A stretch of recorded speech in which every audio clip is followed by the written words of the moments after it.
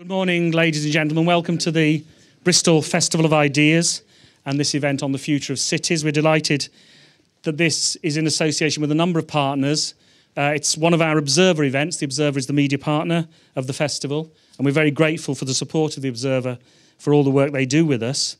And it's also in association with the Academy of Urbanism, which is having its annual congress in the city this weekend, and the Future Cities Catapult, who we work with on a range of talks and events, and we'll be doing so more next year when we have a year-long programme called the Festival of the Future City. So this is really the beginning of that journey, and we've got an excellent panel to start us off on our way. As chair, we have Rowan Moore from The Observer. He's architecture critic of The Observer, formerly director of the Architecture Foundation, architecture critic of the Evening Standard, and editor of Blueprint magazine, and the author of Why We Build. His writing has been published in several countries. He's a curator of exhibitions, lecturer, taken part in conferences and debates, and chaired and participated in many juries for design awards and competitions. And in 2014, this year, he was named Critic of the Year in the UK Press Awards, the first architectural writer to receive this award. With him, Professor Wulf Daseking, head of urban planning in Freiburg between 1984 and 2012. His work included many different areas: central station area, roads, district marketplaces, concepts, development plans, projects for the social city and public spaces. And he's currently professor at the University of Freiburg in the Faculty of Philosophy, Institute of Sociology, and associate professor in the Academy of Administration and Economy in Freiburg. Jaime Lerner, an architect and urban planner, founder of the Instituto Jaime Lerner and chairman of Jaime Lerner Associates. He was 3 times mayor of Curitiba in Brazil, led the urban revolution that made the city renowned for urban planning, public transportation, environmental social programmes and urban projects. And Saskia Sassen is the Robert S. Lynn Professor of Sociology and co-chair of the Committee on Global Thought, Columbia University. Recent books include Territory, Authority Rights from Medieval to Global Assemblages, A Sociology of Globalization, and a new edition of Cities in a World Economy. Her new book, Expulsions, Brutality and Complexity in the Global Economy, has just been published, and we're delighted to have early copies of that here. She was chosen as one of the top 100 global thinkers by Foreign Policy in 2011 and top 100 thought leaders by GDI, MIT, 2012 and 2013. So I think you agree it's a fantastic panel. Would you welcome that panel to the stage? Thank you very much.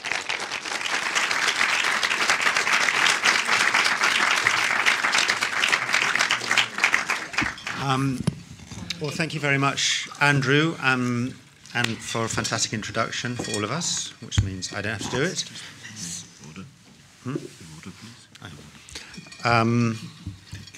Important. The pouring of the tea.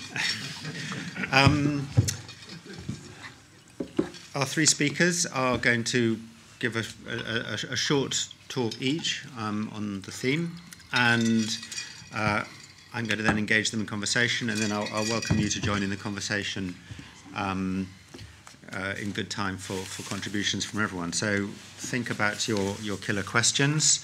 And without more ado, I'll ask Jaime to start off. Okay. I'll try to make it very briefly. I realized last year that there's a few cities that they're really making important changes. I'm happy to be here in Bristol, where you have a lot of new transformations. And why it's happening? It's increasing of bureaucracy, increasing of distrust, and there's a lack of leadership. Because every time when you want to make it a change, you have to have a political will, you have to have strategy, you have to have a kind of equation of co-responsibility. What is happening now, we're making more and more the city more complex. Saskia knows, many meetings everywhere. For 30 years, 20 years in São Paulo, the same meetings. And the same people. And nothing happens. So, and it could happen. Yes, it's possible. Because besides the normal priorities, which is education, healthcare, the care of children, safety, there are three issues that they are becoming very important, not only for your city, but for the whole mankind. One is mobility. The second is sustainability, which is linked to mobility too. And the third is coexistence, tolerance, social diversity. Okay, is this possible in the city? Yes. It's not a question of scale, because I've met many mayors that are saying, oh, our city is so big. It's not a question of scale. It's not a question of financial resources. And it's not so complex. The city is not so complex that the complexity sellers want us to understand that. And the world is full of complexity sellers. We should beat them with slippers. Because, and there's one thing I realize, innovation is starting. If you want creativity, cut 1 from your budget. If you want sustainability, cut 2 zeros from your budget. But if you want solidarity, assume your identity and respect others' diversity. So, and sometimes we want to have all the answers. This is so prepotent, having all the answers. I think starting is important. And when we realize how different can a good start can provide, and normally we're afraid to start because we want to have all the answers. And we have to understand that it's like a trajectory where when you start and leave some place to people to correct you when you're not on the right track. So it's a commitment with innovation, simplicity, and imperfection. Mm-hmm. If you want to make it happen, I love the saying I read in a small park in Mexico City. Mejor la gracia de la imperfección do que la perfección sin gracia. Better the grace of imperfection than the perfection without grace. So we have to assume our simplicity and imperfection and start. Probably what I'm saying is so naive, but I'm more happy being naive. And because everything we're speaking has to do with dreams. And a city, every city has a dream, has to have a dream. Or you can call this a scenario, a project, an idea that everyone or the large majority, they'll understand it is desirable. So it's a desirable dream. So how to make people involved in a desirable dream, that's the key issue. And this desirable dream, I saw this in Bristol. And this is very important. That makes me happy in being here. Thank you.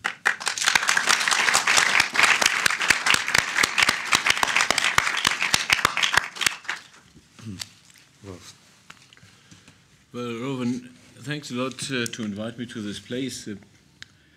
It's of course a matter of fact that worldwide we have total different ways to find resolutions for the cities. We are living here in Europe, and Europe is, for my opinion, you can be happy. Huh? You can be happy if you compare it worldwide to other areas. We have enough water, we have enough to eat, we have lodging, we have security. It's a very important point. We have healthcare. So when I see now, I'm now working at the university since 3 years, and have a lot of time to travel and to see around. Europe is one of those areas where we could create ideas which we can transport to other areas. I came first time to Bristol, I think in the 60s. I worked as a window cleaner. I was a pupil at that time. Worked as a window cleaner in Derbyshire, and from the money I earned, I made a hitchhiking tour from Land's End to John Groats. Saw a lot of things. It was fantastic. I will come back to this point because it's important when you talk about this area in Britain. In Europe happen now a lot of things. And you see also in Europe, you will have winners and losers. In this way, you can say one of the most important points is how to integrate the young people into our ideas. Has everyone asked the younger ones how they want to live, in which way they want to live, or are these the developers who tell them in this way you can live, and if you don't want to live in this way, I'm sorry, we cannot bring you to any unit or to any space or to any development. No, you have winners and losers. And you must be careful here, and this machine is already going. It depends always on people. If you are on the side of winners, or if you are on the side of losers. You find a lot of persons, I don't want to put it always on this political side. Politicians must do this and that, and they don't do that. It is because we cannot make it. No, it depends on person, on keen persons. On persons also who are, I say all the time, they can be mad or stupid. We need ideas which are totally different from those we have. Because when you compare it to the situation we are standing, and we are better off here in Europe than anywhere, or most part of the world, then you can say, where have the normal persons brought us to? So you have now different cities in Europe. The one are on the winner side, the others on the loser side. And those who are on the winner side have seen that the young generation is that generation they have to take care of. I just may explain it in some short sentences. Go to Scandinavia. There's a run from the outside to the inner areas, but not to all inner areas. There are some areas. In Finland, it's Oulu and Tampere and, of course, Helsinki. In Sweden, it's the area around Malmö. Malmö does a very, very good job. And Copenhagen, of course. It's also Stockholm, which is very, very expensive, and no one of the young person can afford it. It's in France, it's Bordeaux, it's Marseille. I don't want to count these, but there are areas which are totally going down. The younger ones, who in former years, after they had made their education, went back to the places where they came from, they have now this machine of computer. They're going in the computer and check, where can I get education? Where can I get a job on short ways? Where is the situation in this way that I have a cultural mixture? That I have, of course, also healthcare. That I have, for example, the possibility to get very close access to open public transportation system. So you have this all on a fingertip, very short. And now I come to Britain. In Britain, you have, of course, when you go inside these machines, you have London, which is like a Hoover. It's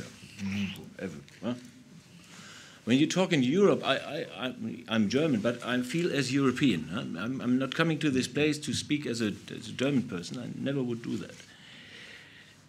When you see this area of this country, you see London. London as Hoover, big machine. And then you say, what happens to the rest? What is it? What happens to the area Liverpool, Manchester, Leeds?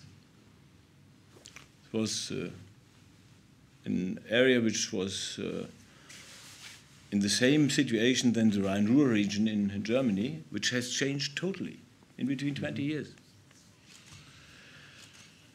You come to Blackpool. I was in Blackpool in the 60s. It was a roaring time, Rolling Stones at that time. I had no money, but I could hear them. I came back to Blackpool in February. The weather was awful. I went with Peter Hall around this area, and they said, what happened here? Huh? You go to places, and you see those places are losers. But you all paid a lot of money, tax money inside. The infrastructure is existing, and nothing happened. So you must ask, why does it happen? And you come in Britain very close to this point. You are too much centralized governed. The main important point. If you, we can talk about everything. Huh? If you are not going to this point yet, that you find a way to give more power to the cities, that they can say to the government in London, as we are saying in Germany to those in Berlin, not Berlin is saying to us what we have to do, then you will not win this race, because Europe is going very fast. It's very fast going, losers and winners. Now we come to Bristol. It's a fabulous city. Not why I'm sitting here. It's a city which has a terrible good scenery around this river, which has a mixture of houses, good ones, worse ones, which has a university. You have young people. The discussion 2 years ago or 3 years ago or 2.5 years ago, I don't know, to make a campus university, to build outside more of the university is totally stupid. The people, the younger ones, have to come inside to make this mixture, to make this... Well, the elder ones always say, well, they are loud, they are shouting, they make too much noise and so on. Be proud that they make noise. Huh? Be proud. When we have gone, we are sitting in this box, or not sitting, lying in this box, 2 meters and 60 centimeters, and then you have no noise anymore. Yeah. Life makes noises. Yeah? So I will come to this point. Cities are always the result of their political culture, of their independent authorities, that's the main important point, independent, I say it again, independent authorities, and not those persons who look just after the next job. They are the result of their institutions which are working inside. For example, one very important institution is the university. I only can say every second week should be a contact between the leaders of the university and the city. What can we manage? In which way can we do it? And of course of the population. But the leadership, that's the most important point. Beside this centralization, and then I will stop, is another point from my opinion, very important. We have in Germany a law that we can freeze the land price. On a certain amount, we can freeze it by law. That means a land, agricultural land, which is worth, I can say it in pounds or in euro, it doesn't matter, which is worth as agricultural land 10 pounds. After they made the decision that you can build on an area, it can explode. But we can say, well, he must have, those persons who have it must have more money, of course. But not that much money that it goes on the speculous area. Those who pay the most get the bets to get the land, and then they make the worst development. Huh? So we can freeze this price, and only by freezing the price, you can resolve the social problems in your country. Because when the land price is high, the developers, of course, must make a lot of money, and they do it, and then the social stabilization cannot take place. So we create it in this way. 1/3 stabilize the price, 1/3 of the area has to be built for rich people who have money. The other point has to be built for people, 1/3 who rent their houses, and 1/3 for those who get social subsidizers. And this all in a mixture, not separation, mixture. And this is the third point. The mixture in Britain is also a problem you have. And now we come back to Bristol, last sentence. Here you can bring a model, for my opinion. You have now a tough mayor. In Tampere, in Helsinki, they have a lady. She is a very tough mayor, young, 38. She says, no, I want to do something. Most of the people say, no, don't touch me. I want to get a douche, yeah? But the water should not come to my skin. Yeah? So in this way, you have the possibility now to say, decentralize, give more power to the mayors. The next point is, think about the young population. That are those who are the young ones are your fortune. And stabilize this price that the developers or those that there is no speculation inside. And when I talk to, I can say it here, it's no secret. Nick Bowles, the Minister of Planning, was in Freiburg last year in September. And I told him about this. And I told him, talk to him 7 hours, huh? Like an elephant to an, I talked to him. And after 7 hours, he was convinced because I told him, this is no socialism, this idea of stabilizing the ground price, the price of the land. This is giving future to the next generation, for the younger ones, who normally cannot afford any, and now I stop. Huh? Yeah, we'll hear more about this. Okay, thank you. About this, but,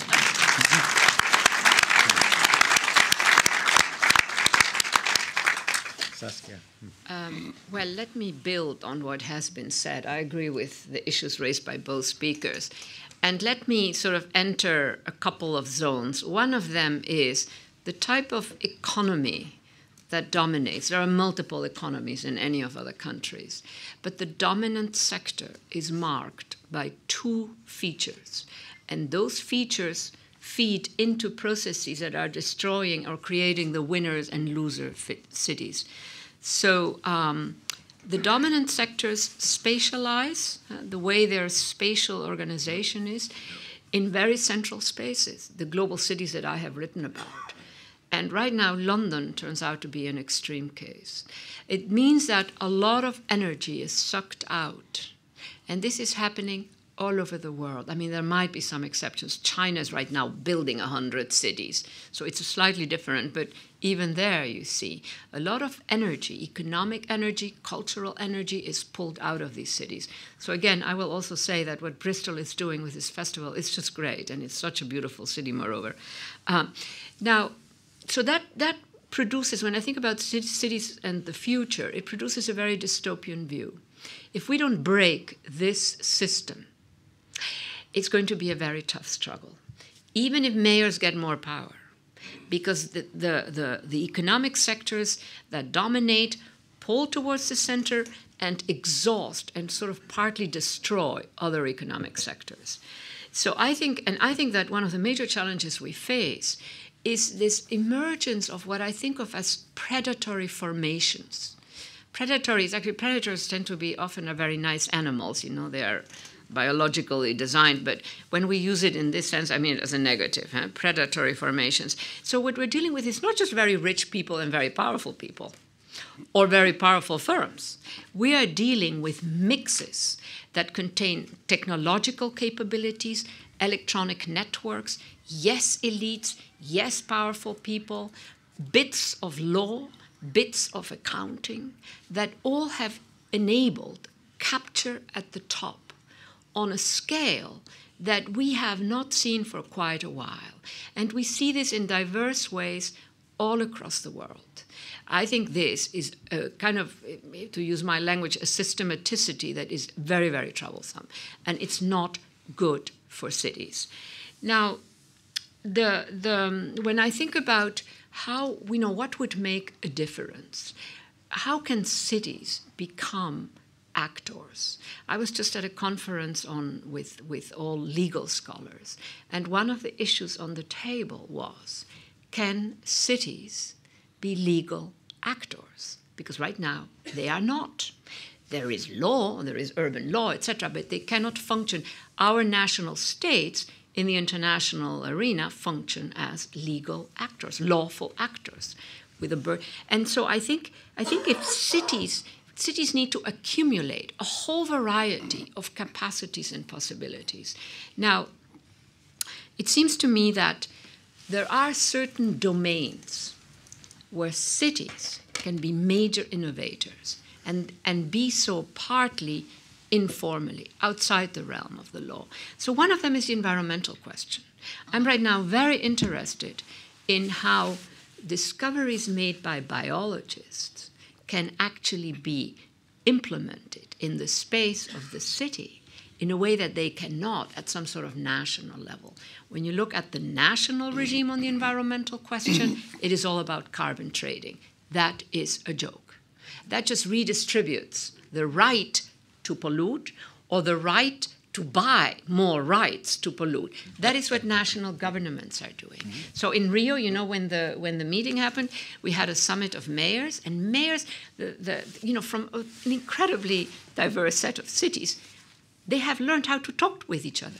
That is quite extraordinary, I think. That is really interesting. Why? Because they share practical issues. They've got to act. Then came the national governments, and they immediately regressed. I hope I'm not offending any national head of government here.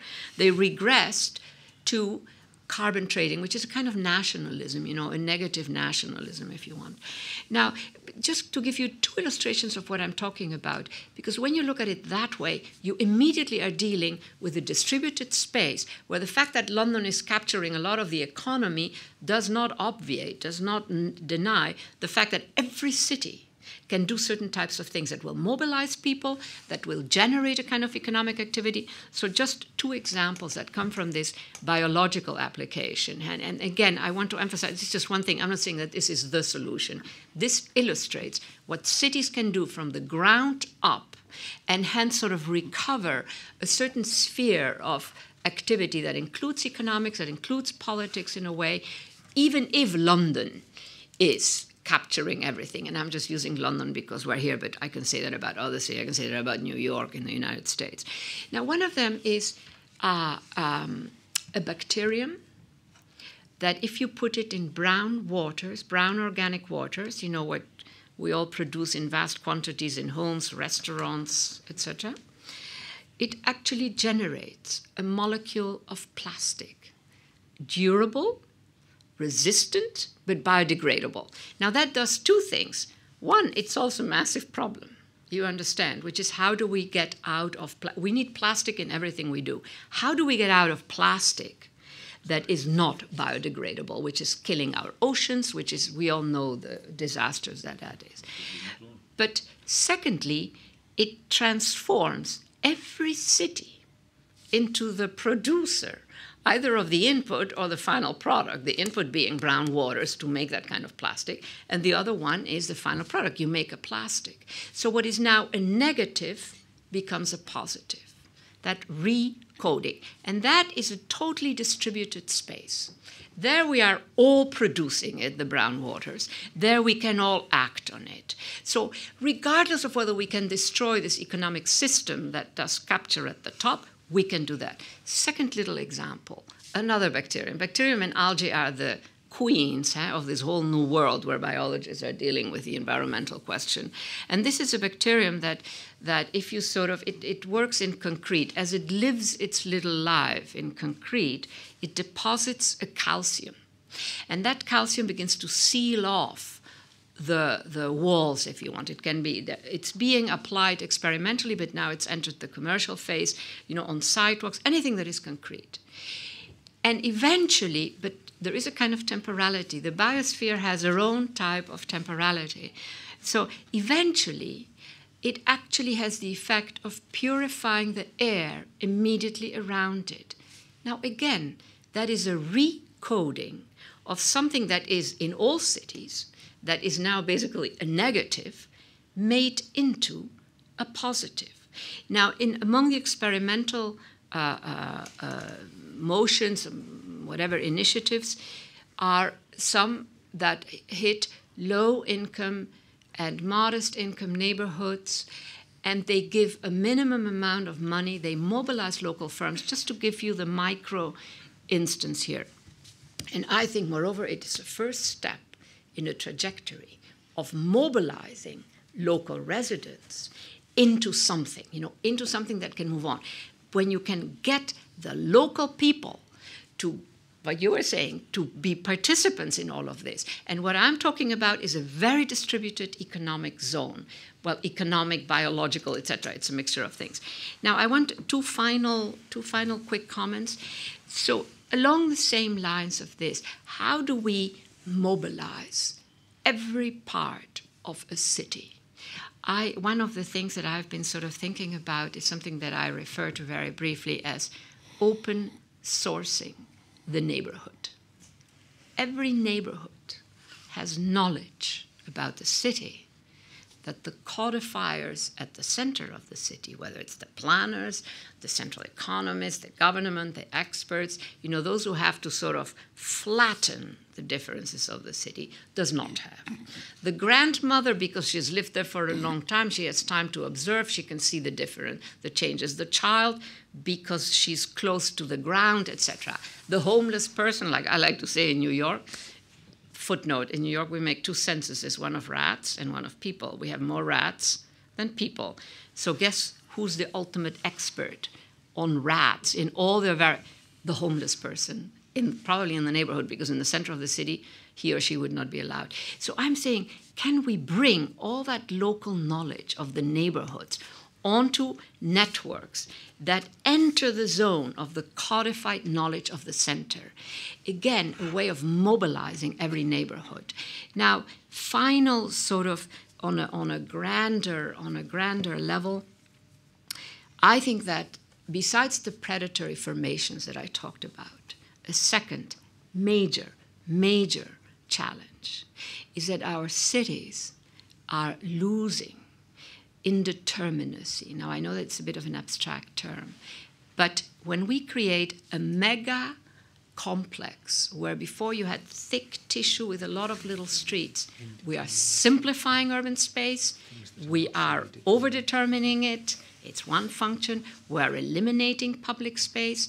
So this question of the way in which our cities are losing indeterminacy. So I think of the space of the street. It's a critical space. It's not the piazza with embedded codes, how you have to conduct yourself. No, the street is this messy space. And the same thing, at a more abstract level, this question of indeterminacy. So when I think about the cities of the future, I think we've got to stop complaining about the bad things. And we've got to open up towards a whole variety of new initiatives that are going to entail collaborations with scientists, politicians, writers, experts on the city, etc., etc. Thank you very much.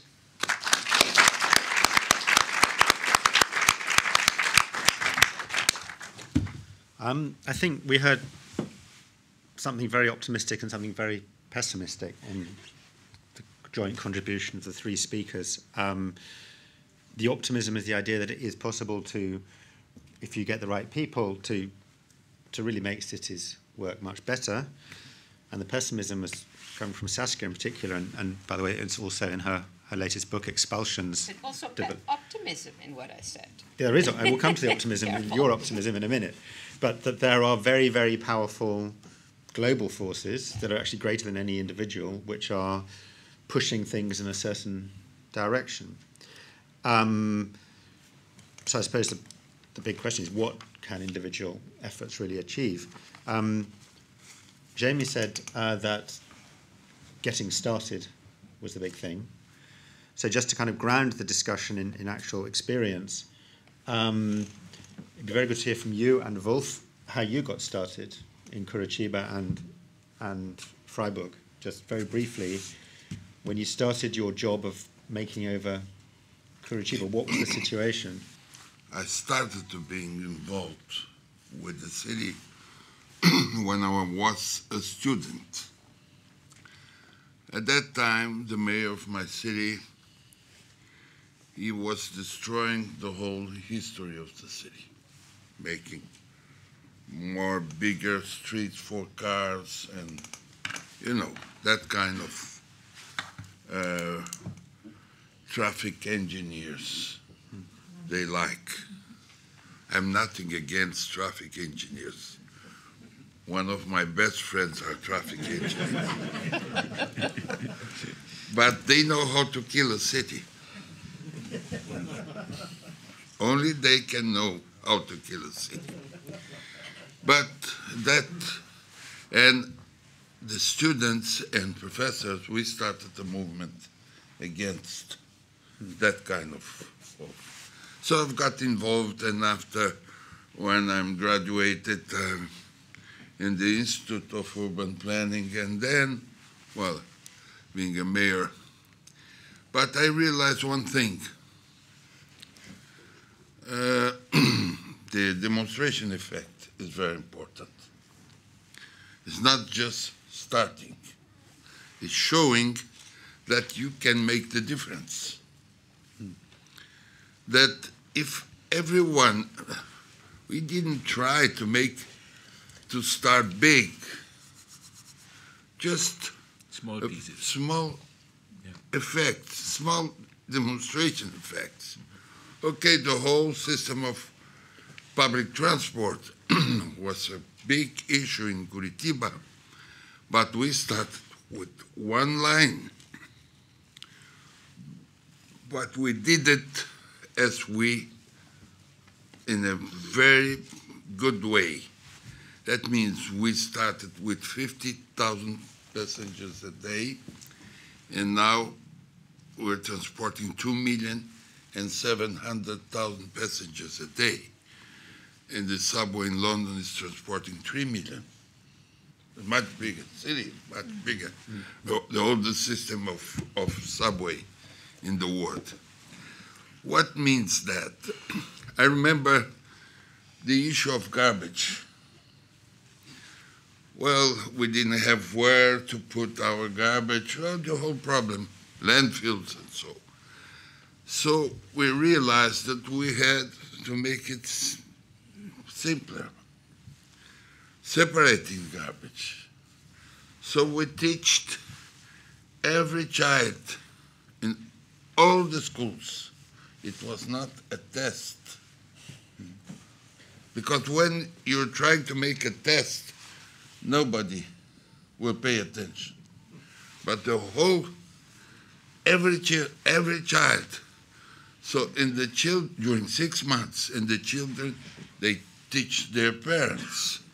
And then we have one of the highest rates of separation in the world.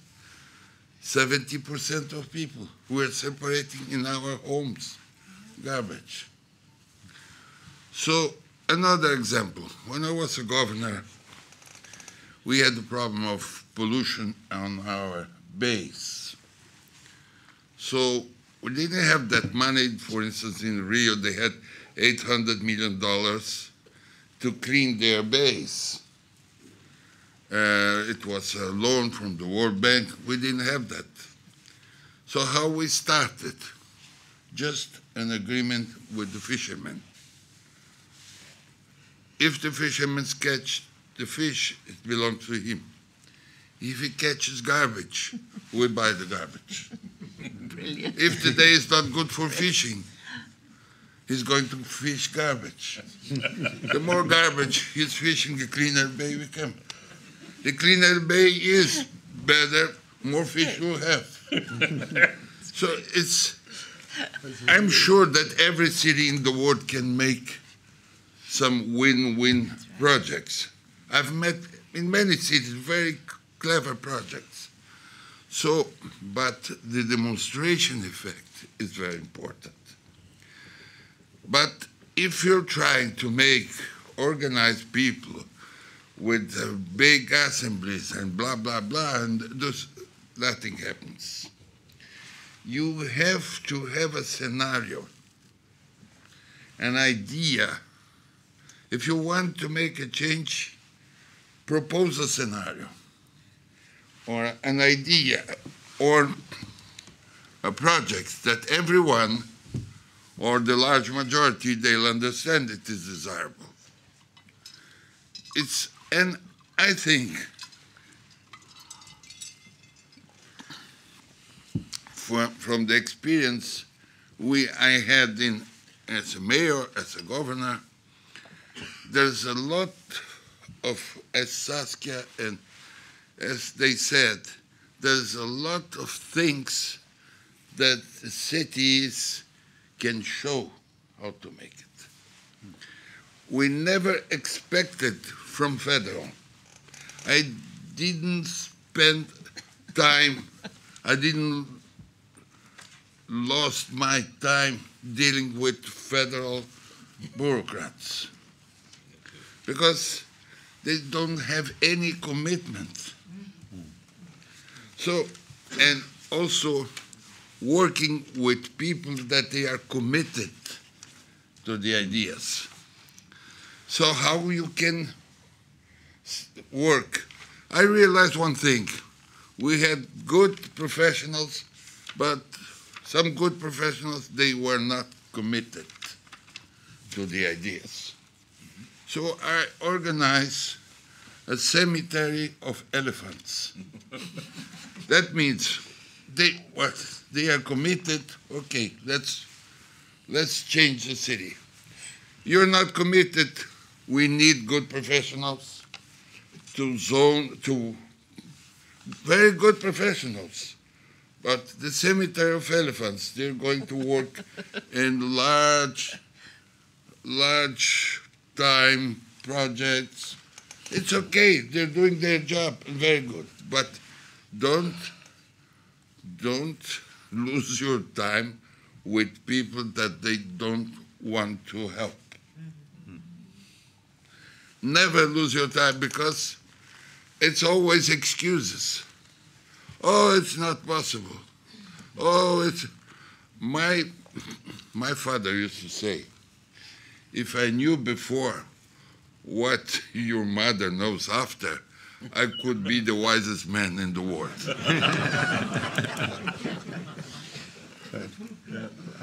So briefly, tell me what was the situation when you arrived, and how did you, when you took up your post at Freiburg? First of all, I agree totally to Jaime. With Jaime, we should have met 30 years earlier. It would be very powerful. The sentence, this is not possible, which you are hearing everywhere and at any time, was not, for me, never possible. Huh? The sentence, just to say the sentence, this is not possible, is not possible. Huh? Is not possible. Well, I totally agree, you must not reinvent the wheel, and you don't have to say, I only start when I have a program for the total. Start with small steps. Huh? Start with small steps to let them see. What happened in Freiburg? In Freiburg it was influenced by some facts. Facts are necessary. Huh? It was 72, Club of Rome, limits to growth. It was 73, oil crash, real oil crash. I don't know if someone knows still the barrel of oil cost at that time before the oil crash was. How much? Barrel of oil, how many dollars? Do you know that? $3. $3. Huh? And it went up to $24. So the industry, the whole industry in Europe said, no, it's finished. Huh? What did the government decide? The government decided at that time there was no discussion about CO2 emissions. No discussion. It was found in the mid of the 80s from Swedish science persons. The government decided in nearly all states in Europe, because they have no influence what a city can do or not do, they decided we are going in Germany, we are going to build 17 new nuclear power stations.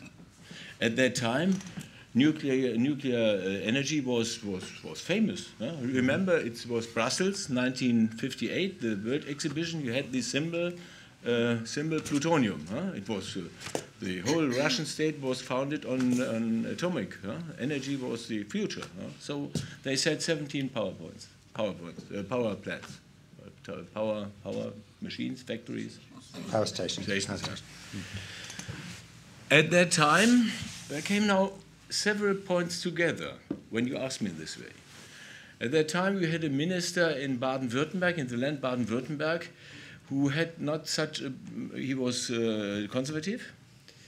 He was the minister of the land. He lived in Freiburg. And the young people didn't like him at all. Huh? Didn't like him at all. And it was known that he had not such a good position when the First World War ended. Second World War ended. He had made some very severe faults. Mm-hmm. And this all came on the table. So when they decided to bring one of these power plants up to the direction to Freiburg, 30 kilometers to Freiburg, especially first the young ones in the university said, no, we won't have it. I'm not really sure if they wanted to go against these atomic power. I'm sure they wanted to do something against him. But the power plant was the crashing point, huh? The crashing point. And then happened something very interesting. The people outside, the farmers, who normally didn't have any contact with the citizens, because the one said they are in the city, they are high-nosed, huh? And we, in the city, they said they are farmers, they have dirt under fingernails.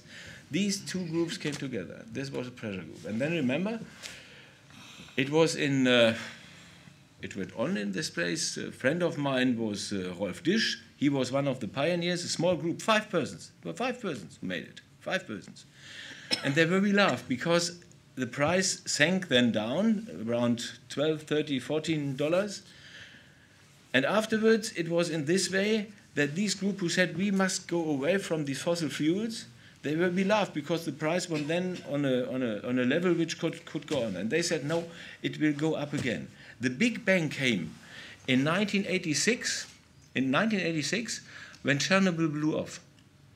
Then everyone was convinced this cannot go on in this way. And then happened something which, well, some points must happen. Normally people do not move because most of the people are totally lazy. They only do something when they feel it in the pocket. Then they do something. In Freiburg it was in this way. In 1982 came a new mayor. He was a socialist mayor, very big person. He went there for 20 years, was elected 20 years, 8 times, 8 times, 20 years. So he was a very powerful man, and he was totally against the green movement.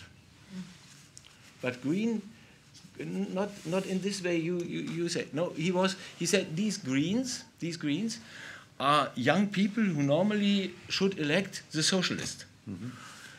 They are in this way green because they come from families which have money, and they are now in this situation they can share everything. And he said what they want in the parliament. They were at that time when I entered in 83, were only four persons were in the parliament from the Green Party. And the mayor said what they ask when they try to bring up a discussion about we want to reduce our traffic in the city from about 50 kilometers to 40 kilometers, he said, well, you are totally wrong. We do it 30 kilometers. I do it better than you. We don't need you. And so it happened. So in this way it happened. And now you ask me, in which way can you do something? You can do it very quickly. The main point is you must see that the government, central government, can do nothing. Everyone has to bring his dust away from his own door. So the cities are these areas who can create something. The first thing is reduce the car circulation. Extremely.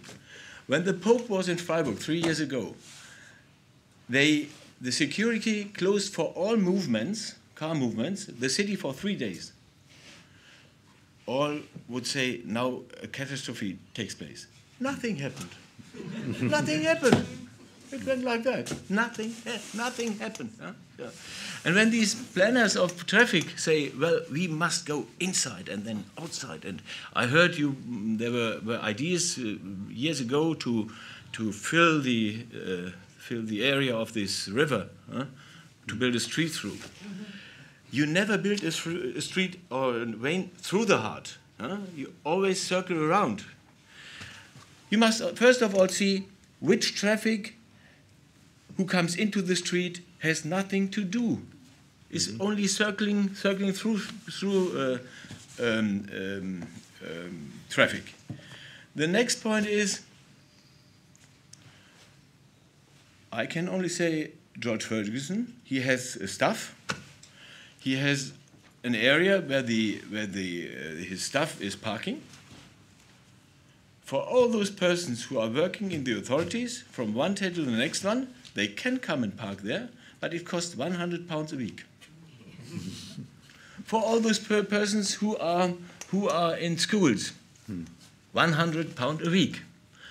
We made it not £100, but we made it a little bit lower. £100 is of course a little bit high, but you saw from one day to the next one, 89% was reduced, and it was working. So you must not say, what can he do? You must say, what can I do? In which way can I go? The traffic, you can reduce extremely here. Your city is killed from traffic, is one point. The next point you can also do, it's very easy to handle. Build up the lanes where the buses are going, the private car circulation must stand, and the buses must go, and also the bicyclists must go. It's also good for healthcare, huh? Not sitting in the chair and eat some chips and then say, he must run, not me. Huh? No, it's good for healthcare. So it's a lot of... Then you can, for example, you asked me, schools to reduce energy. Go in and look the old machines inside, the old heating machines. You must find a way that the new invest for making a new machine inside can be paid by reducing the price of the energy. If you reduce this by 85% and you pay before 1 million per year, you reduce this by £850,000 or euro or something like that. And you must bring a clever... Planning is not always, not anymore drawing a nice plan. No, planning is more. It is more. It is more. It means you must have also the idea in which way you can calculate it. And then you must find banks, not those you have in Britain who want to have the most money. The more I have, you cannot eat money afterwards. But the more I have, the more I want more. This is not the point. We have certain sort of banks who give for those elements, for those ideas, very reduced percentage. We have to pay very reduced percentage for it. And so in this way, you can bring it up. One point you can make very easily. A plot inside the city, go in 60, 80 units for cooperating housing. Cooperating housing means no developer, all developers outside. You save around 30 to 30% of the costs, because the developer wants to earn, and he does not earn only he takes the market price. And the more you are on the sea, the more money he takes. Can I bring Saskia in on this, because I think this goes to the core of what. First he asked, and then I know. So I mean, so this is, by the way, we would welcome the view from Bristol on all of this in a few minutes, so have your questions ready. But I think Wulf started talking about a nice kind of bank. Yeah. But what your book says is that Right. there are an awful lot of not so nice banks that seem to be kind of becoming more and more powerful, and also you talk about cutting the developers out of the process. But you are not bound to banks in England. No, you can go to other banks. Huh? But do you think?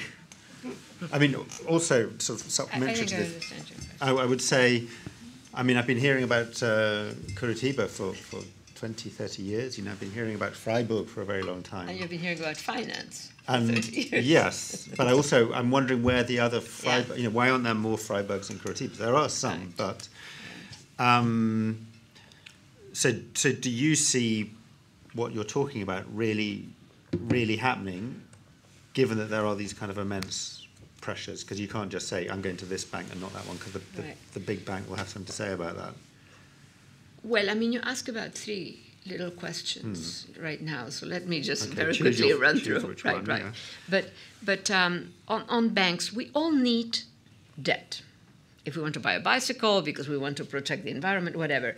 The issue is that, I mean, what we need to differentiate is between the traditional bank, which sells money it has, at a reasonable, and if it's a little bank, chances are that whatever the interest payments the locals add, it recirculates in the town. So you have sort of a multiplier effect, right? But then you have finance, and finance is radically different from traditional banking, including from big traditional banks, because finance sells something it does not have. And in selling what it does not have lies its creativity and its danger. Its creativity because it has to invent extraordinary instruments to invade sector after sector. Food that gets commodified, the commodities get financialized. Mortgages are not just mortgages. Mortgages get financialized, mixed up with high-grade debt, and then they can play in the high investment sector to the risk of those small mortgage owners. So what we have today is, just to give an example, there's a parallel history for the UK. In the United States, we have managed to kill 15,000 small banks in the last 12 years. That is not good. Today we have 70% of consumer banking, which is nonsense banking. Most of small firm banking, which is also very simple, could be traditional banking, in the hands of high finance. That is a major risk. So just to give you two examples that are not sufficiently familiar, how to destroy a city, or a neighborhood, not a city, a neighborhood. So in the United States, in the period of 6 years, high finance, I won't tell the full story, invents an instrument that allows it to satisfy the capital owners, which have far more capital than they know what to do with. And the capital owners in the 2000s begin to ask the intermediaries, the financial system, give me an instrument that has something material in it. By then, the value of finance in terms of outstanding derivatives was 15 times the value of global GDP. That money did not exist. You see? So that is the risk. So what does finance? It goes and brings in whatever is left in the housing market. Has the backroom of Goldman Sachs has 100 physicists. Backroom is where the secretaries used to sit. Now it has 100 physicists sitting in there. And they develop complex instruments that delink whatever the little neighborhood house value, etc., from the high finance circuit. So what, in 5 years, 6 years, according to the Central Bank of the United States, 10 million households were thrown out of their homes. In Germany, invisible history. In 2007, almost 100,000 were thrown out. Same instrument. That instrument can go anywhere. In 2008, 89,000. I have all these tables. I have the 27 countries of the United States. Germany is among the high ones. Did you know that? Maybe you do. Very good. Well, great. Spain, in the last few years, 450,000. Hungary, 1 million people thrown out, households thrown out of their homes. A household can have 1, 2, 3 people. These are invisible histories that destroy not London, but the smaller sort of cities and the neighborhoods. So when it comes to finance, we need traditional banks. We should not demonize the little local bank. On the contrary, we've got to go back to small banks, city banks, little banks. City banks is the wrong term to use here. You know, I know. And to credit unions. And those were actively destroyed when we neoliberalized. It took a very little intervention on the part of our national states, deregulate interest rates. That did it, because those little banks depend. So these are all mechanisms through which our existing, when I talk about predatory formations, high finance is a predatory formation. The traditional bank is not. And anyhow, but the other thing you asked, can we do what I do? Do you see it happening, that cities can fight against that they can? I think there is not enough knowledge about that difference that I mentioned, so that people, I mean, we try to mobilize people, leave the big bank, go to a small local bank, but there are not many small local banks left in the United States, right? You know, they have their own money here in Bristol. That's good. Bristol seems to be a very good city. But anyhow, but on the second one, I think the main point I was trying to make at the beginning is that we've got to not be neurotic about the power that resides in the center, about the power, because that is a self-destructive mode.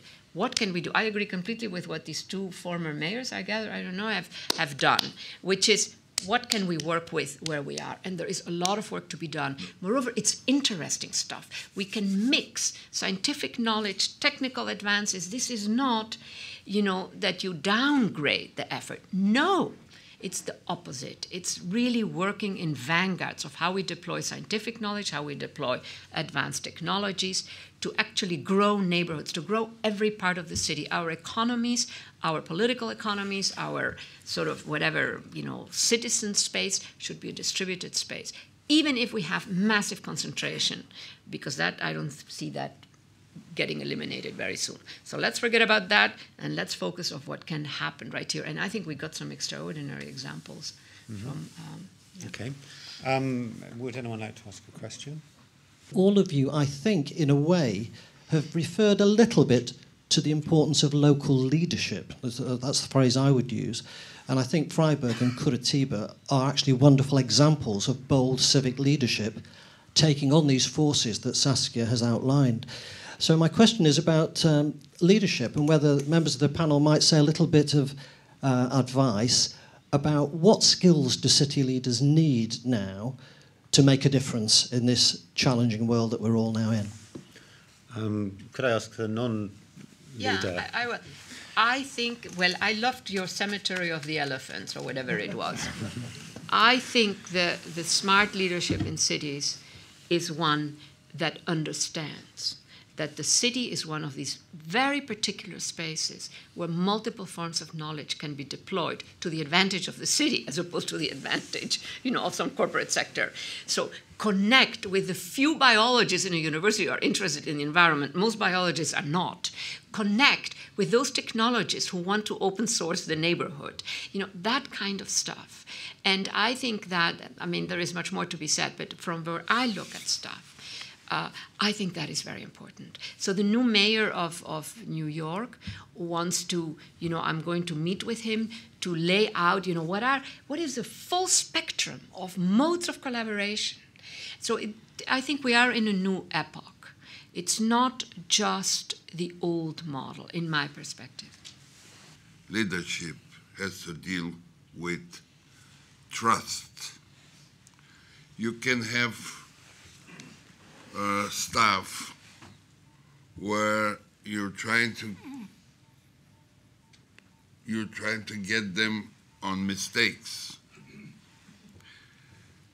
And the other way is give them trust and give them the possibility to have a good, important task. And at the moment, while they can do it, the result is incredible. So I always try to work with people that they wanted to make the difference. And sure, not naive, optimists, not naive. And I used to work, I liked to work with people that they could condense their thoughts, like poets, artists. I'm not saying they're poets, but poets, artists, because they have a special skin. They can feel society earlier. If I can work with people that they can feel society earlier, why I should work with people that can feel society after? So, and you can always have in every part in the world those kind of people that they have to courage to start. And because sometimes let's say insecure, they have good ideas, but they are insecure because they start to think, oh, this is such a good idea, probably couldn't be mine. And there's one thing I've noticed. Never be afraid of a simple solution. Because there's so much smart people that they used to think, if it's too simple, why I shouldn't thought before? So don't be afraid. Work with people that they are not afraid of simplicity. Because simplicity is focusing. It's always, I would say, I could have a good eye if I never try to make tests with people. I could understand in their eyes if they want to do it. I'm not a specialist, I'm not an ophthalmologist, but I can say, you know the eye of the hope. Keep an eye on the hope. Well, those persons who lead a city, and the expression leadership is very important. These are no bosses of cities, it's leadership. I showed yesterday in my lesson, I gave this difference between leadership and boss. Is the first point. Leadership means you are head and have a group around you, and if someone of the group has better ideas than you take it. The boss says, I'm the boss, and your ideas is nothing worse, I do it in my way. This has gone. When you look back, oh no, not back. When you see, for my opinion, you must have persons which are able to build up a vision for a city. And you remember, it was one of your statesmen here in Britain, Thomas Morris. He wrote Utopia, and therefore he was hanged. I hanged him. We had the Chancellor, former Chancellor Helmut Schmidt, who said those who have visions should go to hospital. those persons are out, the new ones. So you must have someone who is very open-minded and who can convince. And he, if he cannot do it, he must form a group around himself who can convince. And then it is in this fact the normal way of bringing it during the time the town hall runs.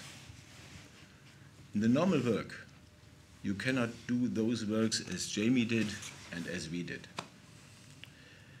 It's not only a full-time job, it's a job which goes also during nighttime, it goes on Saturday and Sundays. And it is like a priest in the church, you must convince. And if they throw you out through this door, you must come back through that door. Your skin must be so thick, when they take the backbone out, you must stand upright. And you must not have these mafiosi friendships. Huh? Yeah. You just, well, I do not like those persons who jump like kangaroos around. Huh?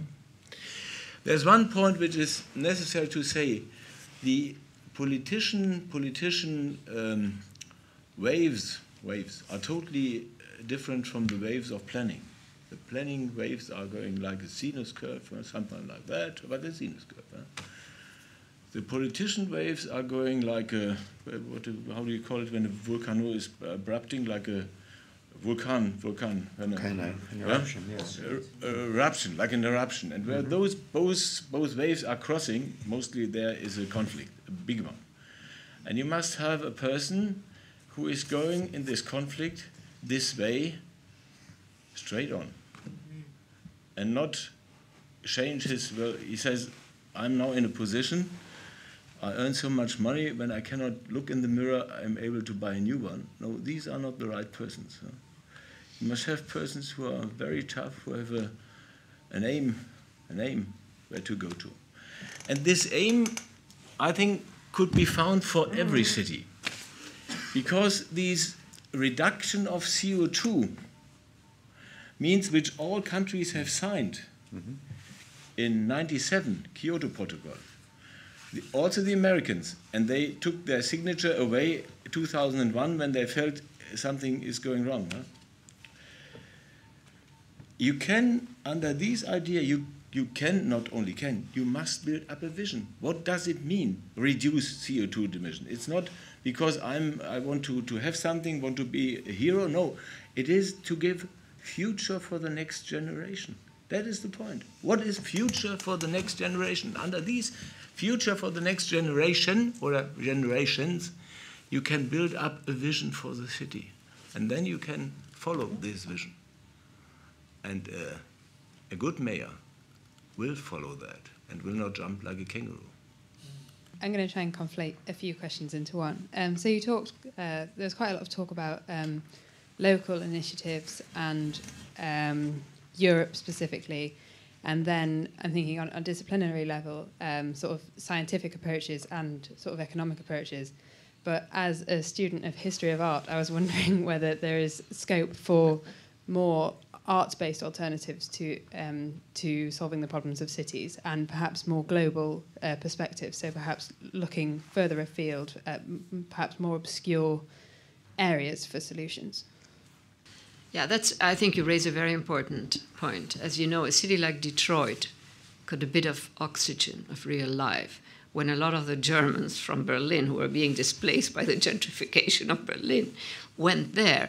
Now, these are not very visible events, but they really matter. And as I mentioned before, I see these as trajectories. They're starting points for something. Number two, I think that the zone of culture, which includes art and includes, it's more than art. Culture is a broader example, is a great way of mobilizing people. I mean, one of the challenges that I see in any city is how do we get people engaged, in whatever it is. And so I know a whole bunch of artists who use very advanced, they're often engineers, also trained as engineers, who play with technology.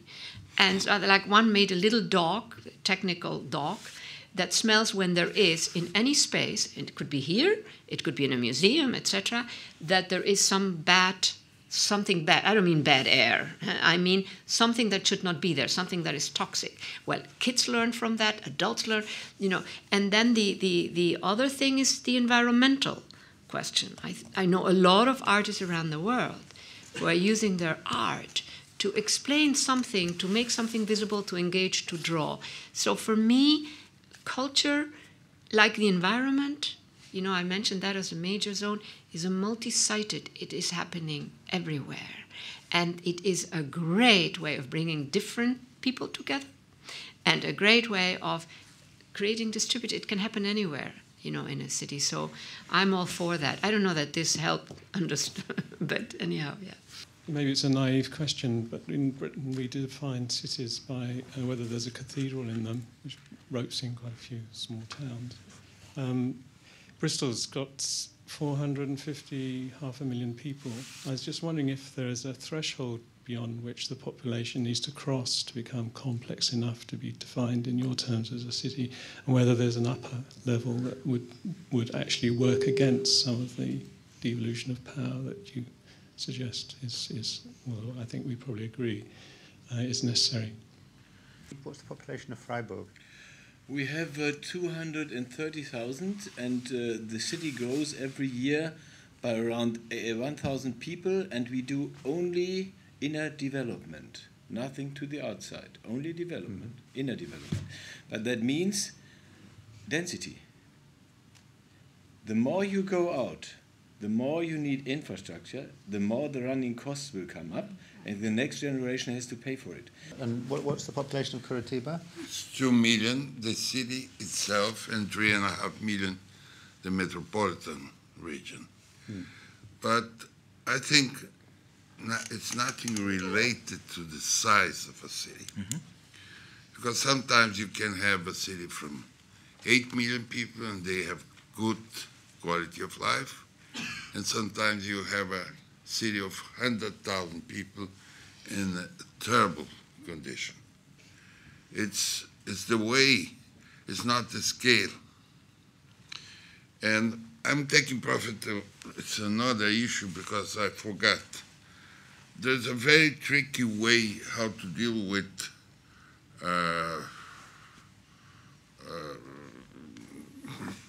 environment. Let's say, we're trying to, every government, we're trying to reduce 30% of our carbon emissions. But how? It's very easy to say, Mayor, or we're going to reduce carbon emissions. This is a tricky way.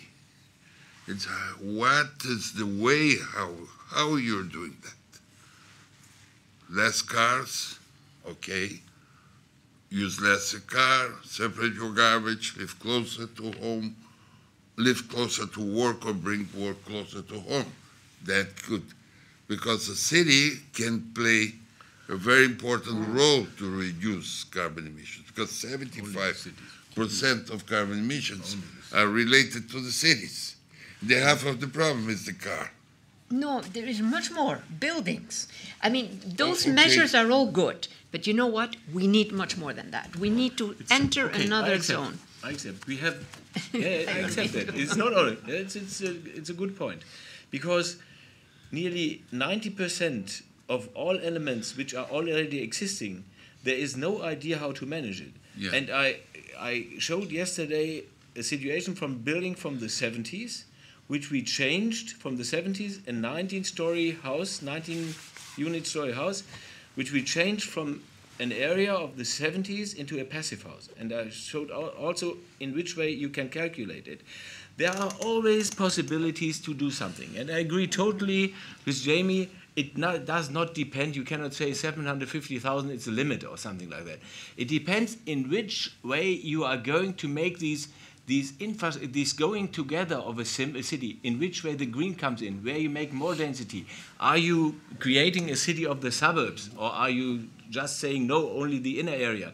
Are you creating a city of the suburbs where those persons who live outside have very close access to daily requirements and so on? Are you going on to take the expression of elephants? are you going on to build these big shopping malls outside the center? This is the stupidest thing you all could say, and then you complain afterwards that you cannot buy your rolls or your daily requires by walking in walking distance. So it comes all together. It's a coming together, and therefore you need people who are creating it day by day, week by week, month by month, to bring density to the lines of open public transportation system. And when you do that over more than 5 years, more than 10 years, when you make it like him, or perhaps, then you can come to a very good result. And to say about the art, just one sentence about the art. Yeah. In this way, when you reduce the traffic, you get a lot of space back. And this space is the place where art can take place. Art is also, well, just a theater, just managing places going around. It must not only be the situation like the Walking Cloud in Chicago, this terrible good, I don't know if you know that, this Walking Cloud from Kapoor is a British artist who made an excellent work there. The point is, all those houses which were built, for example, from the authorities, the price for the house, 2%, only 2% of the price cost of the house, which the authorities, which the open public persons are building, you have to put in the box, and these 2% can bring a lot of arts inside the city, but don't decorate it inside. Good buildings can also be a very good art. If you have the river here, it's fantastic. If you see these old, I say Kräne, cranes, it's fantastic. You don't need arts. You just have to manage it in another way. And you have so many chances here in Bristol. Second life. We need a second life. Okay. Have you got a microphone? I'm from India. I teach urban planning there. What we have, in terms of cities challenges, is we have very weak governance at the local level, but we also have this very neoliberalized dreams of making every city a Shanghai, whether it's 1 million or 5 million. And we are making, so it's not a Western import of visions per se, but it's more like we are making the same mistakes which probably European cities made in 60s and 70s. So how do you convince the local leadership about not going about it all over again? I'll leave the leadership question to the two mayors, but this is the problem. We have an dominant economic logic that spatializes in certain ways. They're highly destructive of local economies, of local space, etc., etc. Now, India, with all your private gated, is another disaster. It is very, very bad. Then the Chinese are doing it a little better than you are, but just a little better. Huh? But I think I think we must take, each city has to take itself a bit in hand and not fall for these major global operators, where it's real estate development. The Financial Times, of all newspapers, some of you must have seen it, did an analysis of how much of London, we're talking London, is owned by foreign. And I say, what we're dealing with here is not the buying of buildings, houses, or not. We're looking at urban land grabs. You know how we use this land grabs language for the Global South, 200 million hectares bought in the last 5 years? Well, we're doing that with cities, city after city, this super prime market. So this is a very bad time. Now, on the thresholds, and partly to your question, I think you can handle a large population. Jaime said it. If you have a multinodal, London is pretty good in that sense, right? A multinodal, so that you have multiple centers distributed rather than everything in the middle. You avoid the traffic issues, etc. And I do think that there are thresholds. If you want a certain level of complexity in your economy, you're going to need enough diversities that you need about 3 million to 4 million. Now, once you pass 8 million, the major challenge is how you organize your city spatially, because otherwise it's a disaster, and mostly cities have entered the zone of being a disaster, I must say. But there's much more to be said about your question. Well, one of the problems is people that they want to live in a city living outside the city. Those gated communities of very rich ghettos or very poor ghettos. Those very rich that they want very high walls. The bigger the wall is, the more people will wait for you on the exit. So I think it's a very egotist way.